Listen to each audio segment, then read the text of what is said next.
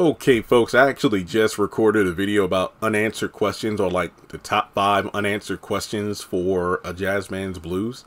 And I did mention Johnathon in regards to like what happened next, but I just wanted to really, I guess you could say, focus on one particular question. So Hattie Mae's whole reason for going to the office to confront John is because of the fact that she wanted him to take charge of a murder case from over 40 years ago. Obviously, he didn't want to do it, saying that the sheriff's office should take care of it. But she's like, they won't do anything because they did it and they covered it up. And basically, throughout the film, he's reading the letters, which again, the film could have definitely used cutaways to him reading the letters.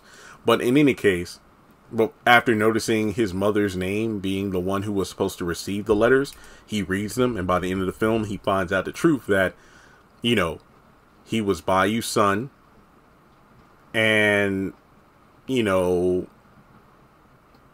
his white family killed him. Now, my biggest question, like, you know, obviously at the end of the film, he's sitting with everything that happened. Obviously, you know, he's in awe after reading the letters, but his mother's reactions to the letters pretty much confirm, oh shit, it's true. So obviously with Hattie Mae, what happened with John? Like, you know, did John announce the murder case like, hey, it was covered up? Did he reveal his true lineage? Obviously, most of, if not all, the people involved with the murder are dead at this point, like the sheriff, his quote-unquote stepfather, the mob in general, Ethel, they're like dead. So I really want to know what happened next. Like, you know, did John come forward? Did he, you know, I don't know, did he step down from being mayor and let the black man that was going to come in? Oh, it's affirmative action. If I'm elected to Congress, I'll put a stop to that nonsense. Bruh, but you're part of that community. So it's like, what did John do with his newfound knowledge? I really want to know. Not to mention, I believe it was his wife that came up to him at the end of the film. And he was like, oh, I'm sorry, I got, you know, delayed. Because, like, your mom's been here for the past couple hours listening to that old song over and over again.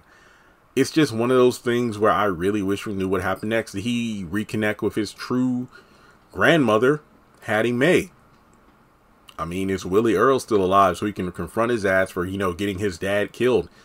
Who knows? But yeah, I want to know, like, did he hold a press conference, announce Hopewell County's corrupt, you know, law enforcement system? Who knows? All right, guys, so that's all I have for this particular video. Maybe Tyler Perry will answer these in an interview or something, or just say, nope, open-ended. So yeah. All right, like and subscribe, and I'll catch you in the next video.